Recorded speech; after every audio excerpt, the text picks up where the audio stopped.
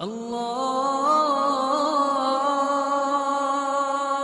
اکبر اللہ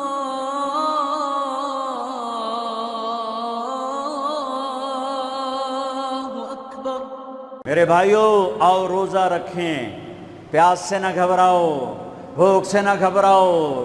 میرے نبی کی اولاد پہ 72 گھنٹے پیاس آئی، 72 گھنٹے 72 گھنٹے پانی کا قطرہ نہ معصوم بچوں کے منہ میں گیا، نہ بڑوں کے نہ بچیوں کے۔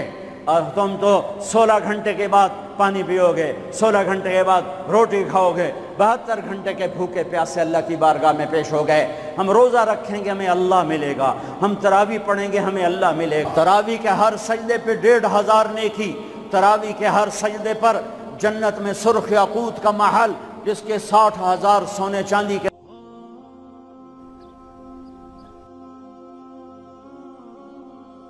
دروازے، تراویح کے ہر سجدے پر جنت میں ایک درخت جس کے نیچے 100 سال عربی گھوڑا دوڑ سکتا ہے۔ پر روزہ خوبصورت بناؤ، روزہ خوبصورت بناؤ، روزہ بناؤ۔ آنکھیں روزہ رکھیں، دماغ روزہ رکھے، یہ ہونٹ روزہ رکھیں، یہ ہاتھ، یہ دل، یہ سینہ، یہ شہوت، یہ پاؤں، یہ کمائی، یہ ترازو، یہ تجارت، یہ سائن، یہ فائل، یہ ڈیل، ہر شے روزہ رکھے، ہر شے روزہ رکھے تو اللہ آپ کا ہو گیا۔ رمضان کا مطلب ہے جلنا، سڑنا، جلنا۔ صلاۃ الاوابین حین ترمض الفصال، جلنے کا یہاں کیا مطلب پایا جاتا ہے؟ اب دیکھو، جب آگ جلتی ہے تو لکڑ پاؤ، سوا ہو گئی، کاغذ پاؤ، سوا ہو گیا، کپڑے پاؤ، سوا ہو گئے، ہڈی پاؤ، سوا ہو گئی، یعنی مر مک گئی نا، ختم ہو گئی۔ رمضان، کیا خوبصورت لفظ ہے رمضان۔ جل جانا، جلنا، کیا جلتا ہے، کیا جلتا ہے، کون جلاتا ہے، کسے جلاتا ہے؟ رمضان۔ آپ کے اندر لگی بھوک کی آگ، پیاس کی آگ، پورا بدن تپنے لگتا ہے، حلق سوکھ رہا ہے، کانٹے پڑ رہے ہیں، اندر میں آگ لگی، آگ۔ اب وہ اللہ کہہ رہا ہے رمضان آ گیا، کیا کرو گے یا اللہ؟ کہ تیرے پچھلے سال کے گناہ اٹھاؤں گا اور تیرے پہلے روزے کی آگ میں ڈال کے جلاؤں گا، پھر تو دوسرا روزہ رکھے گا، تیرے پچھلے سال کے گناہ اٹھاؤں گا، تیرے بھوک کی، تیری پیاس کی آگ میں ڈالوں گا اور اسے میں سوا کر دوں گا، راکھ بنا دوں گا، صاف کر دوں گا۔ پھر تو تیسرا روزہ رکھے گا، پھر میں تیرے گناہ اٹھاؤں گا اور اس میں ڈال کے جلا دوں گا، پھر تو چوتھا، پھر تو پانچواں، چھٹا، ساتواں، آٹھواں، نوواں، 10واں، تو جیسے جیسے روزے رکھتا جائے گا میں تیرے پچھلے گناہ اٹھا کے تیری بھوک پیاس کی آگ میں ڈال کے جلاتا جاؤں گا۔ 29ویں روزے تیرے پچھلے سال کے جتنے گناہ ہیں، 330 دنوں کے، 335 دنوں کے تیرے جتنے گناہ ہیں سارے اٹھا کر اس روزے کی آگ میں جلا کے تمہیں پاک صاف کر کے معصوم بنا دوں گا۔ معصوم کا کیا مطلب؟ کہ پچھلے تیرے سارے معاف ہو گئے۔ وہ معصوم نہیں جو انبیاء کے لیے ہے، سب معاف، دھو دیا، دھو۔ جیسے بچہ مٹی میں کھیلتا جا رہا ہے، مٹی میں، کیچڑ میں، پانی میں، گندگی میں، وہ کچڑی بن جاندہ ہے، سورا کپڑے بھی گندے، منہ بھی گندا، ہاتھ بھی گندے۔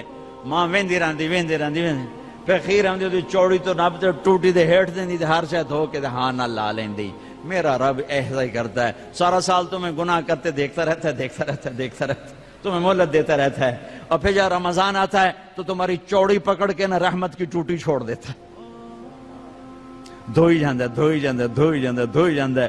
تمہارے گرمی روز بھوک اور پیاس کی گرمی میں تمہارے گناہ جلاتے یہاں تک کہ 29 کی رات تمہیں پاک صاف کر کے اپنی رحمت کی گود میں لے لیتا ہے، اپنی رحمت کی چھاؤں میں لے لیتا ہے، اپنی عافیت کی چھاؤں میں لے لیتا ہے۔ اور 29 کی رات اعلان کرتا ہے، فرشتوں رات کی نماز تراوی اور دن کا روزہ میرے بندوں نے پورا کیا، تم گوار ہو، میں نے سب کو معاف کر دیا، میں نے سب کو معاف کر دیا، میں نے سب کو معاف کر دیا۔ پورا مہینہ روزے رکھے، رات کو تراوی پڑھی، اللہ ساتھی ہو گیا، اللہ ساتھی ہو گیا، گناہ معاف ہو گئے۔ رمضان اللہ کی عرش پہلے آسمان پہ آ جاتا ہے، عرش پہلے آسمان پہ آ جاتا ہے اور اعلان، کوئی لینے والا آؤ، کوئی مانگنے والا آؤ، کوئی بخشش چاہنے والا آؤ، کوئی جنت چاہنے والا آؤ، کوئی دنیا لینے والا آؤ، کوئی شفا لینے والا آؤ، کوئی رزق لینے والا آؤ، اولاد لینے والے آؤ، عزت لینے والے آؤ، کام بنا آ جاؤ، اللہ دینے کے لیے آ گیا ہے، آ گیا ہے، آ گیا ہے۔ پورا مہینہ اللہ کا عرش پہلے آسمان پر ہوتا ہے، ایک فرشتہ پورا مہینہ اعلان کرتا ہے، نیکی کرنے والے آگے بڑھ خوشخبری ہو، برائی کرنے والے بس کرتے پیچھا آ جا، اوے ہٹیا، اوے مڑیا، اوے ہٹیا، اوے مڑیا، اوے ہن بس کر، نہ جانے بلا لے پیا کس گھڑی، ارے پتہ نہیں کب موت کا پیغام آ جائے، اور غفلت میں چلے گئے تو مارے گئے، برباد ہو گئے۔ اللہ کو لینے کا سیزن آ گیا، افطاریاں کرواؤ، سحریاں کھلاؤ، ضروری نہیں زیادہ پیسے، ایک کھجور کھلا دو روزے والے کو، تمہیں اس کے روزے کا اجر مل گیا، ایک گھونٹ پانی پلا دو، تمہیں اس کے روزے کا اجر مل گیا، ایک لقمہ سحری میں کھلا دو، اس کے روزہ رکھنے کو تمہیں اجر مل گیا۔ اپنے مزدوروں سے کام تھوڑا کرواؤ، اپنے ملازموں سے کام تھوڑا کرواؤ، خود بھی کام تھوڑا کرو، روزہ نہ چھڑے آجے، روزہ نہ چھڑے آجے، روزہ نہ چھڑے آجے، کام تھوڑے کر لو، کام چھوٹا کر لو، چھٹی لے لو، چھوٹا کر لو، روزہ نہ چھوٹے، تراوی نہ چھوٹے۔ تراوی کے ہر سجدے پہ 1500 نیکی لکھی جاتی ہے، ہر سجدے پہ 1500 نیکی لکھی جاتی ہے۔ 20 تراویاں، 40 سجدے، کتنے ہو گئے بھائی؟ 60,000 نیکیاں، 60,000 نیکیاں۔ اور جنت میں سرخ یاقوت کا ایک محل جس کے 60,000 سونے چاندی کے دروازے، اور جنت میں ایک درخت سونے چاندی کا جس کے نیچے 100 سال گھوڑا دوڑ سکتا ہے، 5 سیکنڈ کے سجدے پر 1500 نیکی، سرخ یاقوت کا گھر اور سونے چاندی کا درخت۔ 20 تراوی، عشاء نماز 1.5 گھنٹے سے زیادہ نہیں لگتا، 1.5 گھنٹہ دے دو اللہ تعالیٰ کو، 1.5 گھنٹہ دے دو اللہ تعالیٰ کو، اور 29 کی رات بخشش کا پروانہ لے لو، بخشش کا پروانہ لے لو۔ 8 تراوی کے بعد لوگ جوتے اٹھا کے جا رہے ہوتے ہیں، کتنے جا رہے ہو؟ کیا کرنے جا رہے ہو؟ گھر جاتے کی کرنا ہے؟ مکھیاں مارنی ہیں، ہو کی کرنا ہے؟ احتیاط سے افطاری کرو، روزے کی طاقت محنت کو برباد نہ کرو۔ افطاری 2-3 کھجوریں کھاؤ، سادہ پانی پیو، سادہ پانی پیو، کوئی آم کھا لو، کوئی سیب کھا لو، کوئی کھجور کھا لو، سادہ پانی پیو، ٹھنڈا نہ پیو، شربت نہ پیو، لسی نہ پیو، کوئی یہ ڈرنک نہ پیو، تو تمہارا روزہ پوری طاقت سے تمہارے گناہوں کو بھی دھوئے گا، تمہارے جسم کو بھی دھوئے گا، اور تمہیں تراویح پڑھنا آسان ہوگا۔ تراویح پڑھ کے جو کھانا ہے کھا لو، جو پینا ہے پی لو، ٹھنڈا پیو، گرم پیو، شربت پیو، بوتل پیو، لسی پیو، دودھ پیو، ملک شیک پیو، جو مرضی پیو۔ تراویح پڑھ کے جو مرضی کھاؤ، حلال کھانا ہے وہ مرضی کھاؤ۔ تراویح کو بچانے کے لیے کہہ رہا ہوں، ہم لوگ روزے پاگل ہو جاتے ہیں، انے ہو جاندے ہیں، انے بس صرف اندر کوئی شے جاوے، مغرب کی نماز بھی چھوڑ دیتے ہیں، جماعت چھوڑ دیتے ہیں، تکبیر اولیٰ چھوڑ دیتے ہیں، پہلی صف چھوڑ دیتے ہیں۔ مختصر مختصر مختصر رکھو، پھر جو اللہ کھلائے کھاؤ، اللہ نے روکا نہیں۔ رمضان میں بات چیت تھوڑی کرو، قرآن پڑھو، قرآن پڑھو، قرآن پڑھو۔ میرے نبی رمضان میں سارے وظیفے چھوڑ دیتے تھے، صرف قرآن پڑھتے تھے، سب وظیفے چھوڑ دیتے تھے، صرف قرآن پڑھتے تھے، صبح سے شام قرآن پڑھتے تھے۔